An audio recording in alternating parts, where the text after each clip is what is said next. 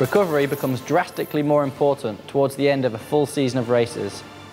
Sleep, nutrition, compression and the correctly configured post-race training regime are key ingredients to keep me in peak condition and prevent critical injury throughout the long season. I'm working with the GSK Human Performance Lab to optimise my recovery and help prevent injury. Well, we put you in the hot pool for 2 minutes, and then we put you in the cold pool for 1 minute. I can see some different levels in here. The deeper you go, the more pressure against your muscles. Water immersion is an increasingly popular way to support athletes looking to minimise fatigue and maximise post-exercise recovery. 2 minutes, we'll jump across the other pool.